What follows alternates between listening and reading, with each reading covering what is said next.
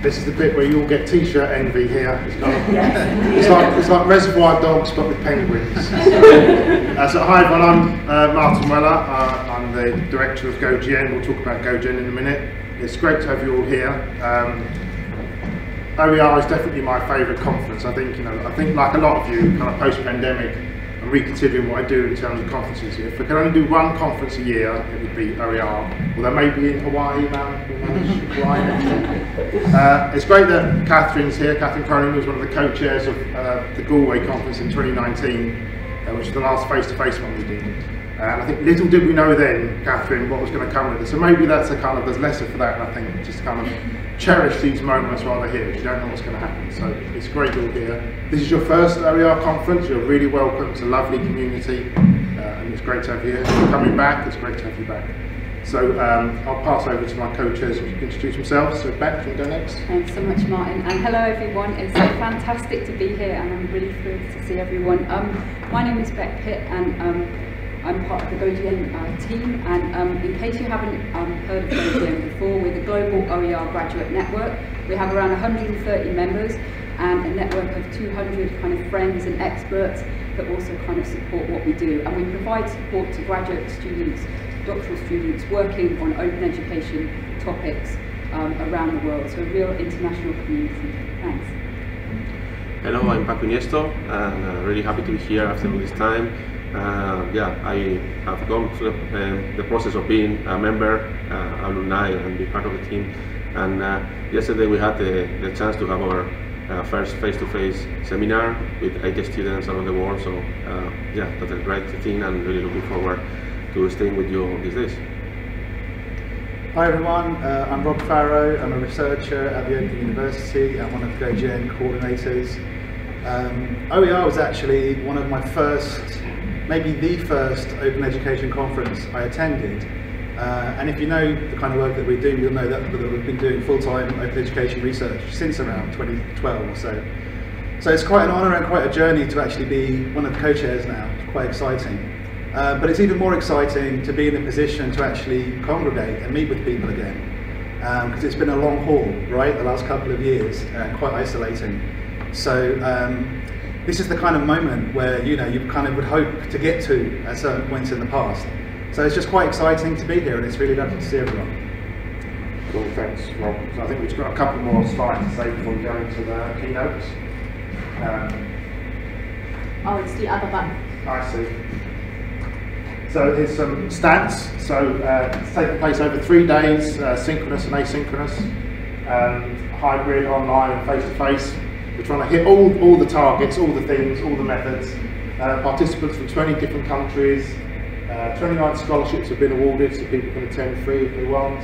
Over 80 different sessions, over 200 participants. So I think that's kind of really interesting, although the face-to-face is bijou and select, I think, is what we can call it. I think it's kind of really good that the hybrid event is kind of hitting the sort of numbers that we used to get. So I think people are still engaged in this event. So follow along on the hashtag there, OER22. I want big thanks to our friends at Reclaim Hosting for sponsoring the conference. I'll do the pitch for Jim Green's not here and all the team, but if you need hosting for websites and stuff, Reclaim are the team to go to. They're great. So that's the end from us, and we're going to move into our keynote, which I get to chair. So I'm really pleased. Our opening keynote is going to be Rob, but mainly Bryan Mathers, who's the guy behind all the penguin drawings. And I think they're good. If you're wondering why penguins, that all will be revealed in the next bit. So I'm going to hand over to Rob and Bryan. Thank you.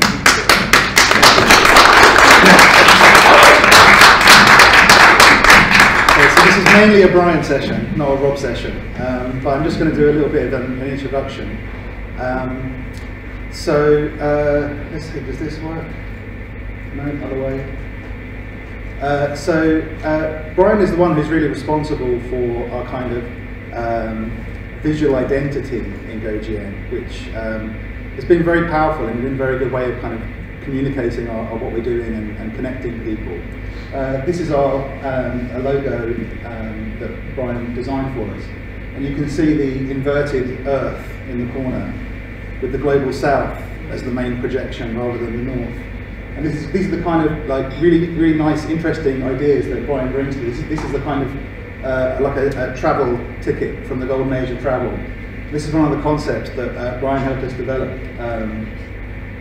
Here you can see his notes when we were just kind of going, yeah, we want something like this, and we're not really sure, but here's a load of ideas. Can you make sense of all this? We were trying to work out what do we want to say to people about what GoGN stands for and why people should consider joining the network and that kind of thing. And yeah, you can see how the process works. Bryan's so good at just kind of drawing your ideas out and kind of making something coherent and visually interesting out of them. It's time for the penguin explanation. So Bryan can claim partial credit here. The original thing with the penguins was when we were first getting some swag done, it was like, you can have a stressed penguin if you want. And we were like, well, yeah, PhD students, they're kind of stressed, but maybe we should get a penguin, right? But then obviously, the penguin kind of took off a little bit. The thing is, it was really Bryan that brought the whole concept to life and brought the penguin into the heart of it as a motif and a character and a kind of avatar for people to connect with. So yeah, we've had this golden age of travel kind of motif, and this fed through to some of the outputs that we do and the guides that we created. I won't spend too long talking about these, but these guides and these outputs from GoGN are the ones that Bryan illustrates and does the covers for, and helps us to really draw together into something quite unique, I think. And so, in a way, Bryan, you're the kind of missing member of the GoGN team. You know, it really is that much of a good, close working relationship. So if you want to see some more penguins, have a look on the GoGN website, and you can check out all these books that we put together. And with that, I will hand you over to Bryan to do something visual and interesting. I appreciate this is a bit of a tough gig because of what has gone before in the last couple of years. And if you're like me, you know, I have a low level of social anxiety, you know, bubbling up, and COVID comes along and sort of just notches that up a few bits, and I feel like we've really got to practice being social again. I guess it's maybe a little bit different if you're an introvert or if you're an extrovert in terms of how you see that, but anyway, it's a real privilege, and so I'm just saying thank you to you for coming and getting social. Okay, good, right, we're all good. Now, let me see, I will just...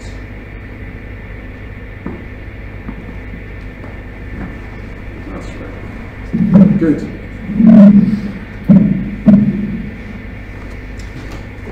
I am a lot more visual than I used to be.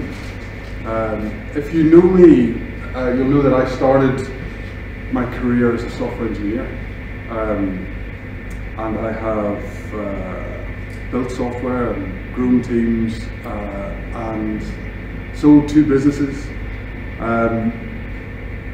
And about 10 years ago, I found myself inside a corporate business that I had sold a business to, and slowly my soul was being drained. And it was then that someone introduced me to a stylus and an iPad, okay? And having not really, if you'd asked me, could I draw, I would probably told you no at that point. That was sort of about 10 years ago.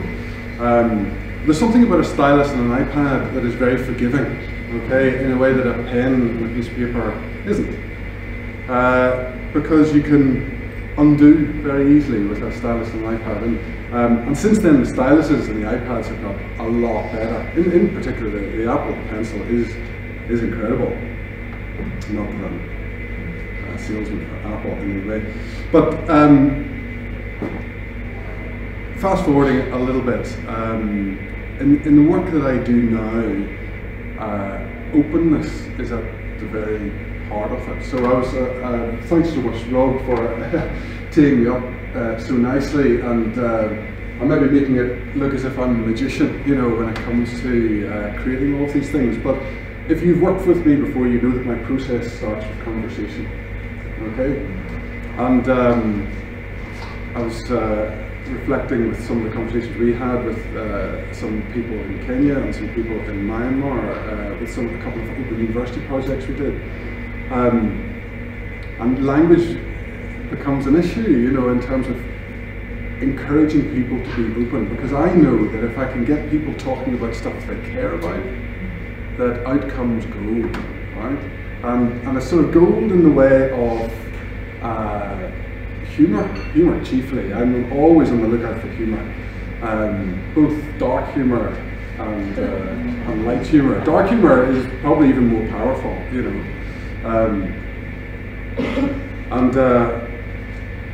So I should actually have been on this slide all along. But the punchline was, I'm more visual than I used to be. Anyway, right. But it's that openness really that feeds into all of the stuff that I create at Visual Thinking. And every so often I forget about it. Every so often somebody says, oh Bryan, you're so good at drawing, could you just draw us a thing? And I'm like, oh yes, of course, I'm a magician, I'll just draw that thing. And then I realise, oh no, I've missed the essential part of the process, which is to have the conversation, to get people talking, the people who know about the stuff, get them talking, getting them being open about it, and therein are the tools. So all of these things, for all of the class I've created, it all comes from those conversations. So I was just going to add a little bit to my Mona Lisa here. See if this works. So get on with it.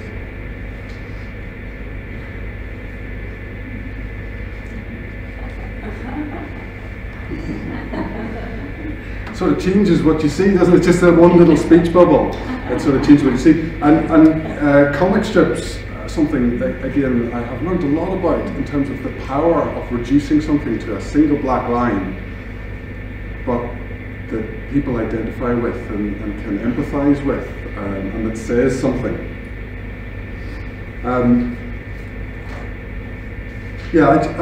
Again, I touched briefly just on how much I've learned from the OER community. You know, from working with Audrey Waters, I learned the power of metaphor, you know, in terms of that paging. Working with Alt, I've learned a lot about live scribing, and really Alt gave me that opportunity to, you know, come along and try to capture and create a landscape of a conversation. And that, again, it was a series of experiments, but I learned so much from what then people saw in those visual landscapes. In GoGN, you saw the visual language. Once you have visual language, once you've settled on like the golden age of travel, or penguins and the golden age of travel, really, you can go in all sorts of directions. You know, it's really so powerful. And sometimes finding and defining that visual language is quite a process. But once you've got it, oh my goodness, you can go fast very quickly. And from Reclaim Hosting, I learned a lot about aesthetic. So how something feels, because I've realised that you process how something feels way before you sort of cognitively process it, if you see what I mean. So if there's words involved, so it's why I suppose pictures work so well on Twitter. You absorb the picture and then you read the sentence, you know what I mean? But there's a subliminal level there that you can't do anything about. It's already, you've already had a reaction to it, you know? So the aesthetic of how something feels, you know, becomes important. And if you don't believe me, just ask Comic Sans font, you know, because in fact, I was thinking just before this talk, I've often found contracts, you know, like a legal contract, very sort of overpowering, right? Because it's always in Times New Roman font. It's sort of saying, I'm an authoritative document, right? And you probably don't have the knowledge to be able to process this legal text, you know. But if you change the font to Comic Sans, well, how would that feel? You know, a hard document, but in hey, it's primary school, you know. So how something feels is actually really key, and I get offended very quickly whenever I see things that people have spent a lot of time on that really don't have any visual element at all, or somehow have or make me switch off, I guess, because they maybe are just Times New Roman, no diagrams. You know? Anyway, don't get me started. There's something about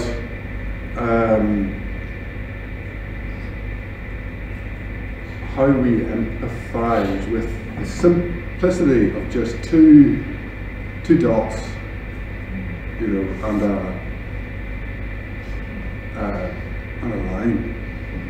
You know, we can't help but see a face there, right? And if you've ever received an email from me, you'll notice that I always sign off my, you know, my email with a little sideways colon and a bracket, right? And it's basically saying, I'm sending you this email with a smile, right?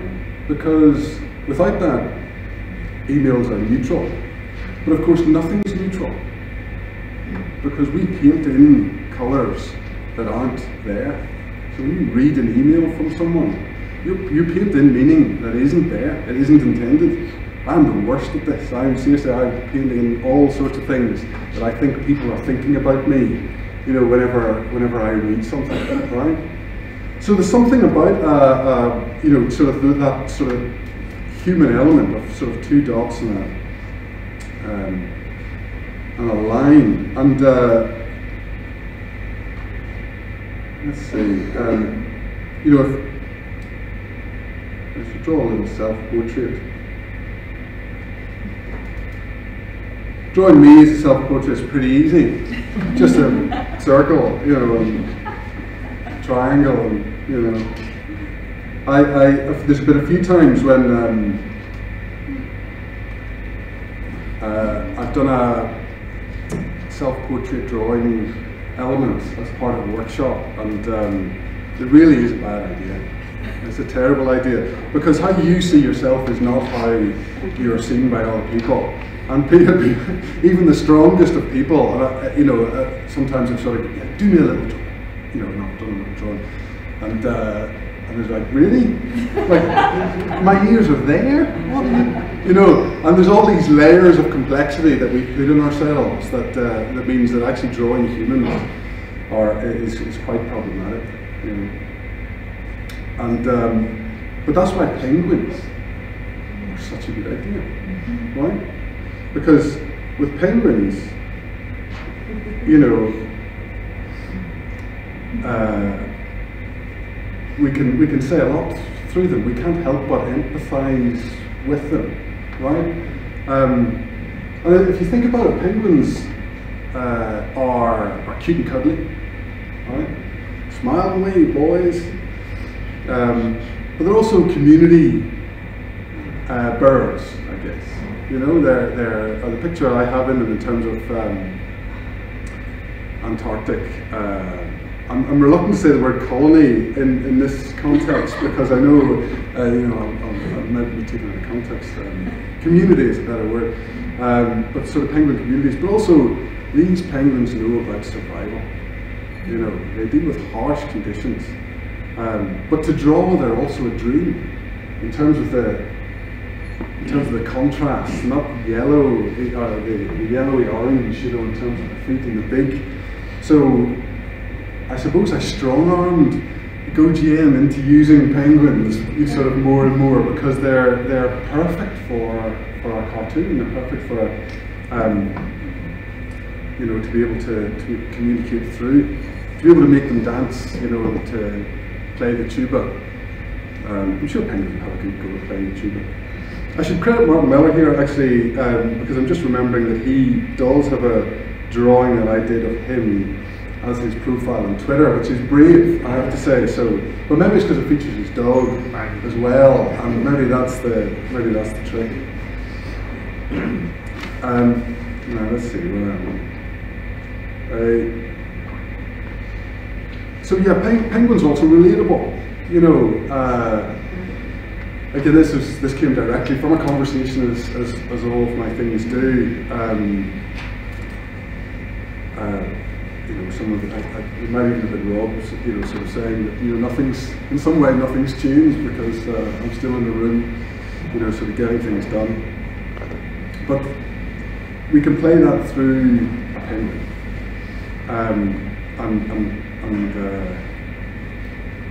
I suppose that's that humour that I was talking about earlier. But penguins can also help us understand things that are difficult. And of course, they do and they don't, right? It's cognitive ease, isn't it? It's that feeling that if you've got a bunch of penguins looking at these big words and going, yeah, okay, yeah, all right, that somehow your initial default response is, well, I can understand this too. Okay? And it's just that little bit of cognitive ease that helps you step into something, as opposed to a Word 2003, diagram that sort of feels like, oh, this feels too hard for me to understand, even if it's the same diagram, but it's just your initial reaction is one of defense rather than one of embrace, right? Penguins can give us a different perspective, I think, in terms of just even looking at words from a different angle. It's a very obvious little trick, really, but a penguin making a snow angel, which I'm sure they do.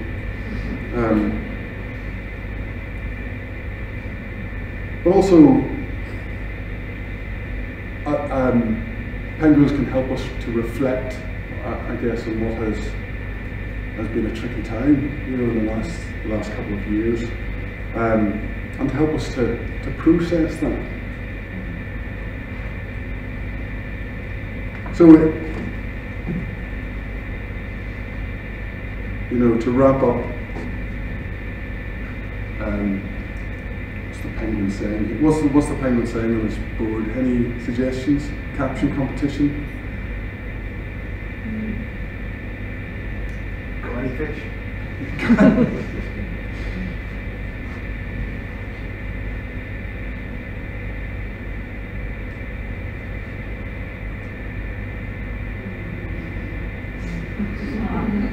I'm not just a mascot. So I think what started off as actually a really lovely idea in Gojien, where, if I get it right, that you were sort of sending this on to the participants of the network, and then take a photograph of, well, here's the penguin in Barcelona, or here's the penguin in Fiji, or wherever the penguin got to. The idea that, penguin is not just a mascot. It can be a companion on a journey, or it can help us understand things, or it can help us process some pretty heavy things too. Okay, so we're going to draw some penguins. Okay, if you're up for that. But of course, in drawing anything, I'm going to give you 3 golden rules. Right. So rule number 1. Do not overthink this. This is not your PhD, okay? This is like your journal that pretty much no one has ever seen, okay?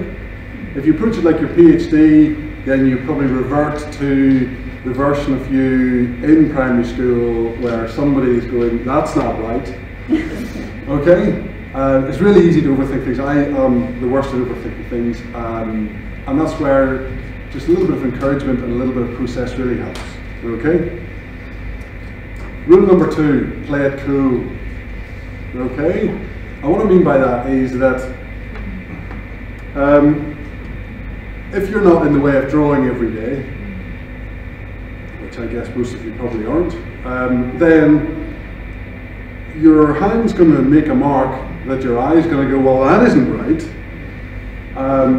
And by playing it cool, it's just like, just go with it, okay? Because I think to think of drawing something as an outcome only is missing the point, right? It's more of a conversation with your page.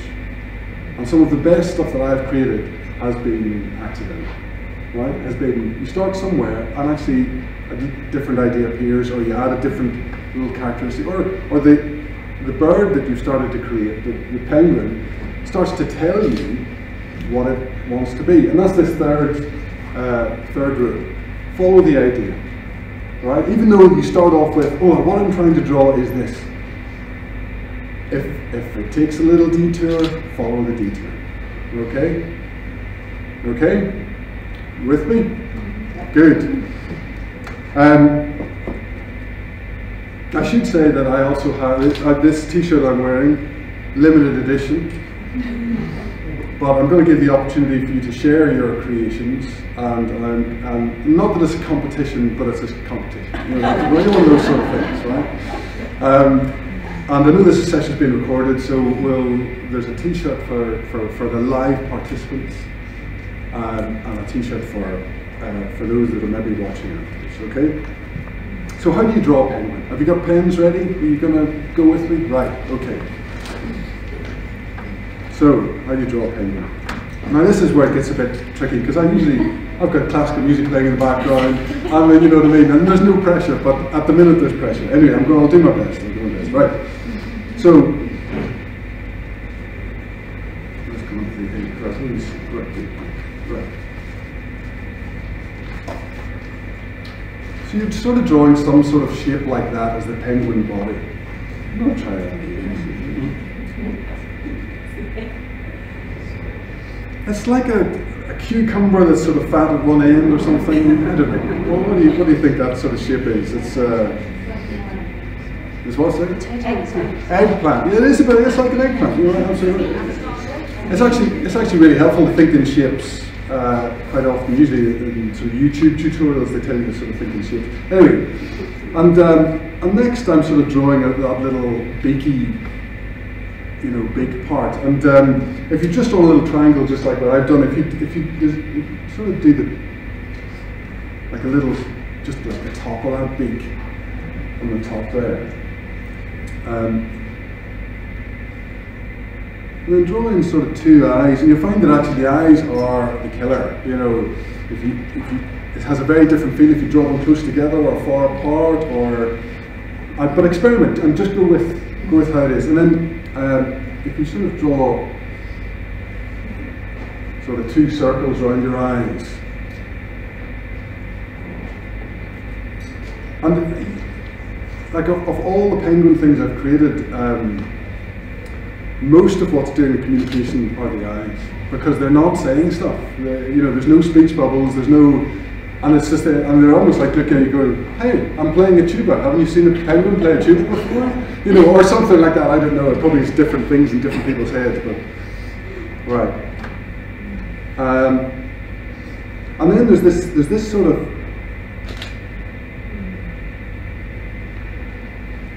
the white bit just here on the, you know, yeah. And then let's think about flippers. So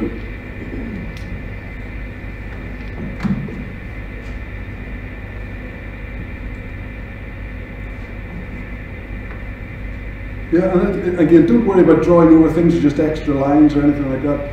Just go with it.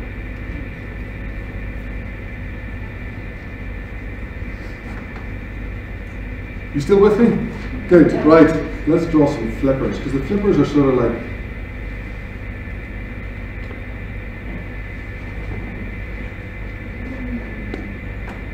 sort of two flat squares poking out. Yeah? And if you want, you can just sort of tidy up and connect those little flat squares at the bottom. And there you have a penguin. Right? Now, one other trick I'm just going to show you. Like, I know that obviously I'm on an iPad and you're probably not on an iPad, but to make a thing lift off the page, you got to think about where the light comes from. Okay? And I'm just going to, on this, so the app that I'm using is an app called Procreate, and so I'm just going to use a layer underneath, and I'm just going to use a grey, but I'm just going to show you this, and you can decide whether you want to add a little bit of shading to your drawing, okay? So let me see.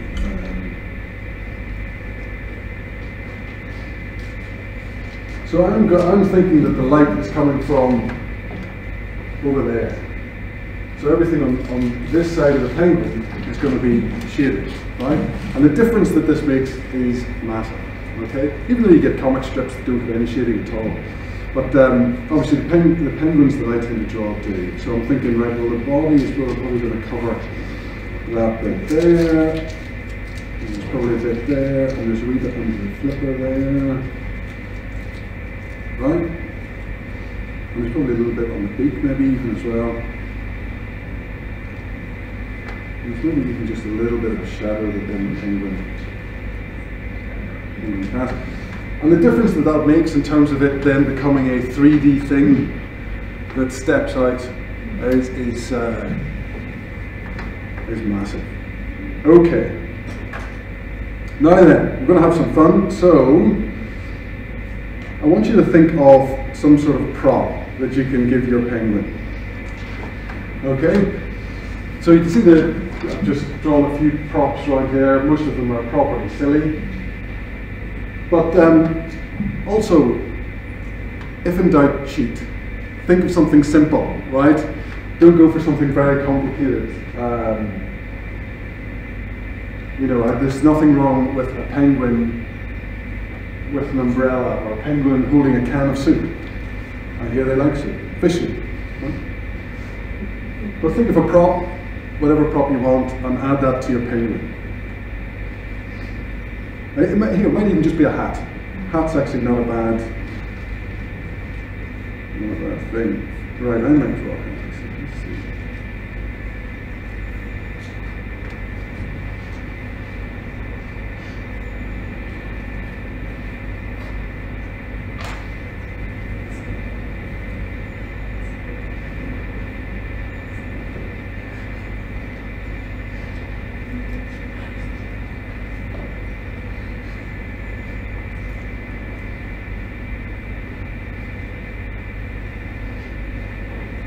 Right. Have you had a good drawing a prop, any prop? Good. I know that's quite tricky because you're inventing this yourself, but that's all right. And then lastly, the last thing I want you to add is some sort of statement. Okay? So you can think about, maybe an obvious one is a thought bubble. Okay? But ask yourself, look at what you've created and ask yourself, what is my penguin saying to me? It might capture an emotion that you're feeling, you know, or it might just be speaking back at you, complaining, I don't know. Whatever it is that your penguin's saying, see if you can capture it. And obviously there's different ways to do that. Penguin holding a sign is quite, you know, tucked under its flipper is quite a good idea. You know, sandwich board, holding a big box, wearing a t-shirt, holding a sign, whatever it is. And then just write a little message on the front of that.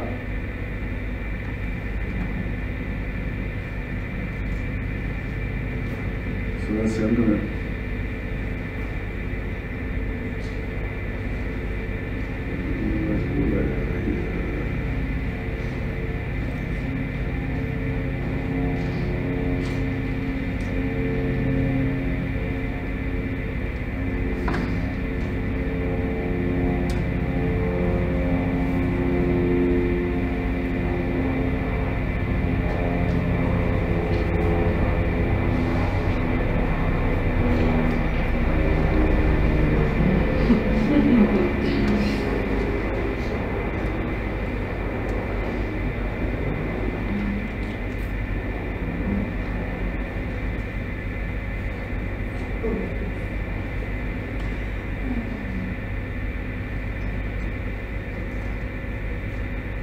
It's lovely seeing heads down, people working away, there's some tongues sort of going, you're getting into it. Well done, well done. I totally appreciate that. Again, if you're in the habit of doing this, this is maybe a little bit easier. If you're not in the habit of doing this, this is getting out of your comfort zone. I applaud you. I applaud you because it is good, definitely good for the soul to create. But also, there's lots of cheats here. If you've drawn a penguin once, drawing it the second time is a lot easier, right? Because I've watched the most professional cartoonists, right? And they will draw things in pencil and then draw over it in ink, getting 2 cracks at the and you know, that's almost like cheating, you know. But seriously, I often will draw stuff on pen, take a photograph, and then draw over it, and have 2 goes at it. And of course, it's definitely better. Right. So, when does one abandon their artwork? You know, because artworks are only ever abandoned. You've got to sort of stop at some point and go, okay, well, I'm going to share that. I'll move on. Okay. So let me give you a place to abandon your artwork. The remixer machine allows you to essentially share a photograph of what you've just done. Okay, and I'm briefly just going to show you how to do that. The URL is a bit of a long one. I'm sorry about that. It's remixer.visualthinkery.com/G/C/OER22.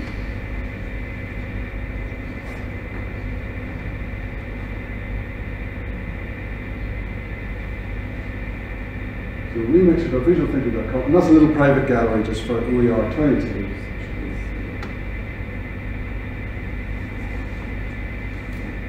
Okay, and I know some of you have used the remix machine before. I still see people typing. Right, I'm going to just flip to it, and then this is the remixer machine. And essentially, you can, I'll tell you what I need to do. I need to save my drawing. So this is my drawing here, and I'm just going to save that, save image. Okay, I'm going to go back here. And then there's a little change photo bit at the top. So if I click that, it'll allow me to go in my photo library and use that. And then I can sort of zoom in a little bit and drag it in the center. And then when I'm ready, I can press publish. Publish.